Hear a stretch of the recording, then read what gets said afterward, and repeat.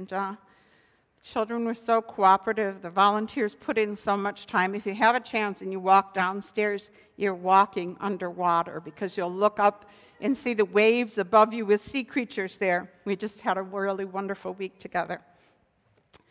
Well, when using the Revised Common Lectionary, the preacher has choices each week about which passage she or he will use as the text.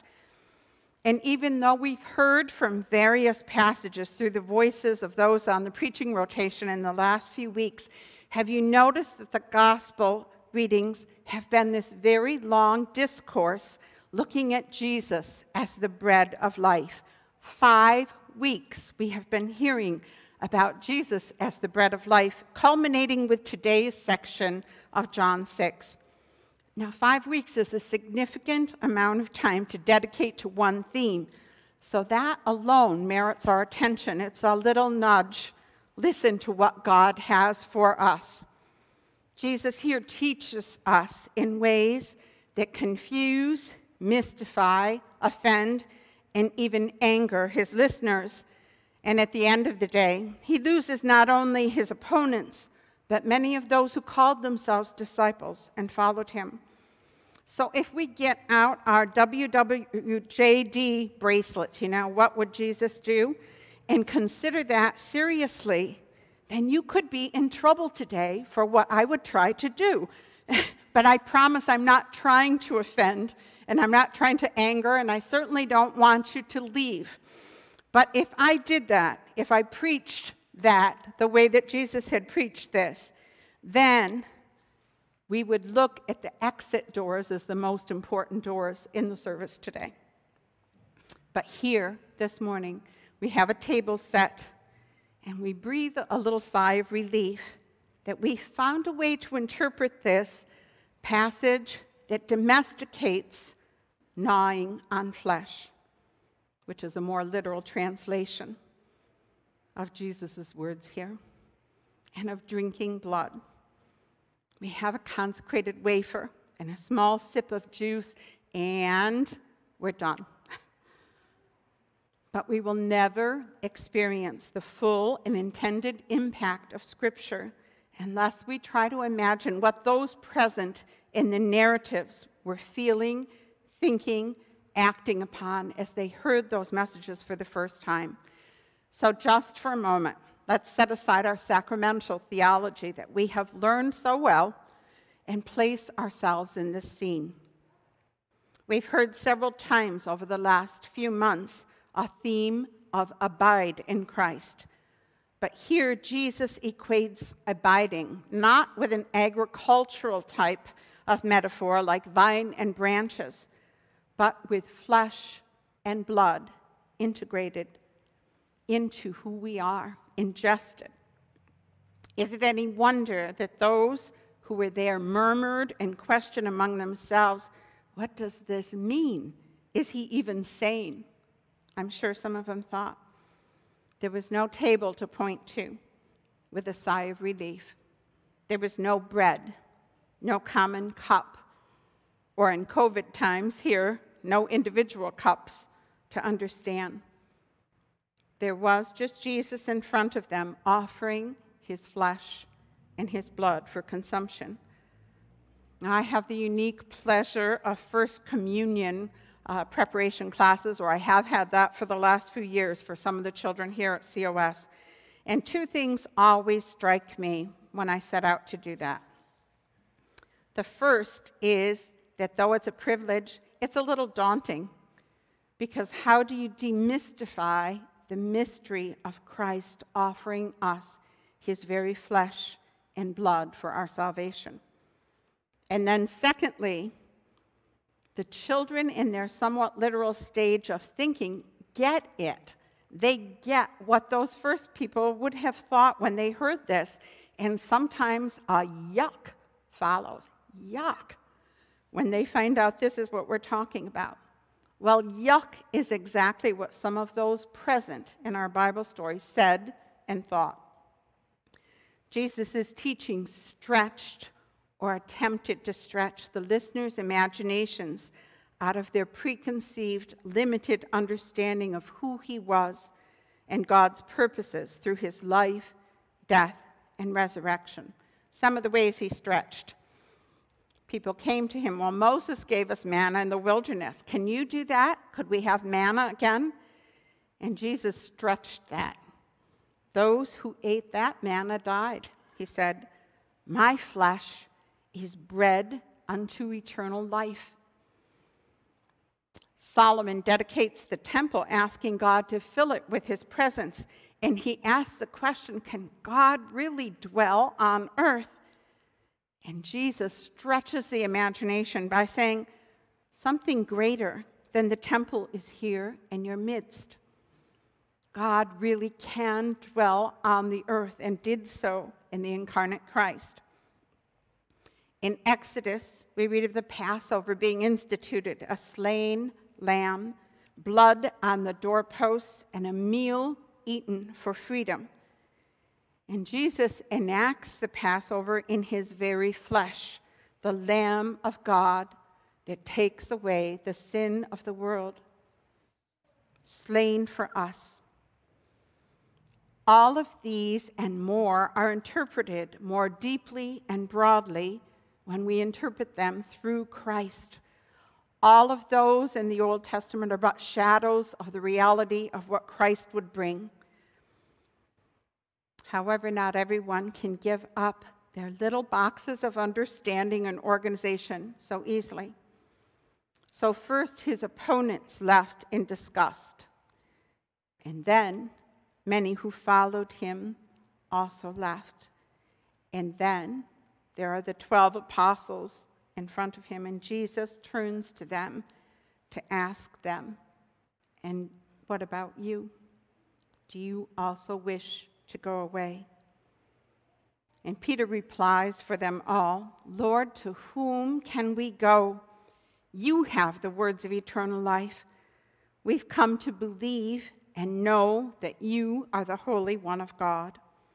Now, Peter sometimes can be annoying to me, and maybe to you too, I don't know. He's kind of brash, he's kind of braggy, he's boisterous, he's unsteady. But here, he's beautiful. Such a beautiful expression. Beautiful because it doesn't appear that they really understood what Jesus meant either. And yet, there was a willingness to set aside what they thought they knew and to open themselves to mystery that they would need to grow into to follow Christ. They didn't wait until they had it all together and understood. They opened their hearts to mystery. And we need to do that as well, because I don't think any of us have it all together in our understanding. It's always enlarging before us. It's always growing bigger before us.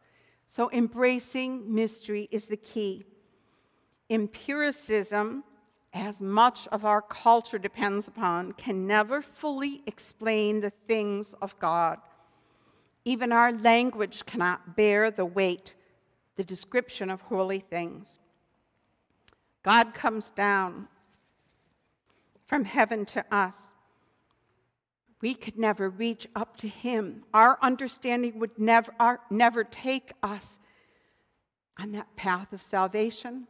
Only Christ coming to us, being sent by the Father. And here we are centuries later with the advantage of the canonized scripture and the writing of so many astute and faithful theologians and pastors, Christian thinkers. But we still need God to break open our limited understanding in our hearts of who God is and how God acts. And like Peter, we need to confess that we have nowhere else to go, even when we don't understand exactly where we are. There is no one else to go to, no one but God through Christ, the Word of eternal life. The table still has mystery for us. How God nourishes us in Christ here is beyond our limited intellectual abilities to understand. But somehow God meets us here with spiritual food and drink. Our daily bread that we pray for is indeed Christ.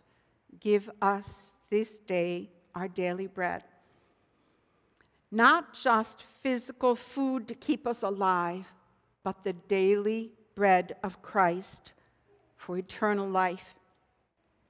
Last week, Joseph ended his preaching by asking us to think about what we wished for. Just as Solomon was asked by God, "What can I give you?"